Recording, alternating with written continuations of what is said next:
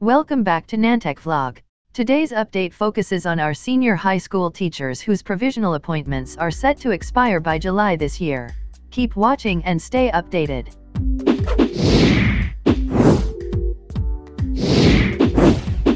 Education Secretary Leonor Briones announced on Thursday that some 1,638 senior high school teachers, whose provisional appointments are set to expire by July this year, were granted priority status by the Professional Regulation Commission, PRC, in the 2021 licensure exam for professional teachers, LEPT. In a statement, Briones said, "We are thankful to the PRC for immediately accommodating our request to include provisional SHS teachers in the first batch of examens in this year's LEPT. This would ensure that we have sufficient manpower to allow us to provide unhampered delivery of education services, especially during this time of health crisis." To comply with the established health and safety protocols, PRC decided to conduct this year's LEPT into 4 batches due to large number of examens. The first batch is scheduled for September 26th and the next 3 batches will be scheduled for next year January 30th, March 27th, and June 26th. First-time takers will be prioritized in the first batch and some repeaters will be accommodated in some regions on a first-come first-served basis.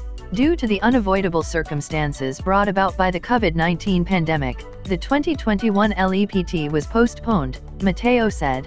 "That's why, as early as February this year, we have been coordinating with the PRC and the Civil Service Commission, CSC, to ensure that the affected provisional teachers can continue teaching in the upcoming school year," Education Undersecretary for Planning, Human Resource, and Organization Development Jesse Mateo assured SHS teachers, who were hired on probationary status in 2016, to continue teaching in school year 2020 to 2021.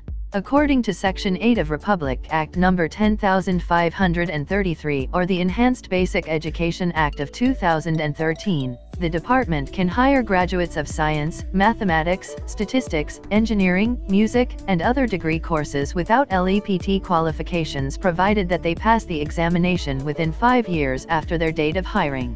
Under CSC's revised 2018 Omnibus Rules on Appointments and Other Human Resource Actions, or AERA, provisional appointments are issued to personnel who meet all the requirements of the position except for the eligibility but only in the absence of a qualified eligible candidate who is available and willing to accept the appointment, as certified by the school's division superintendent. Mateo also said that similar coordination effort with the CSC has been done and that the Commission is carefully studying concerns raised to ensure unimpeded teaching services of DepEd SHS provisional teachers. He also added that the department remains committed to exhaust all options to ensure continued service of our SHS provisional teachers. Thank you so much for watching.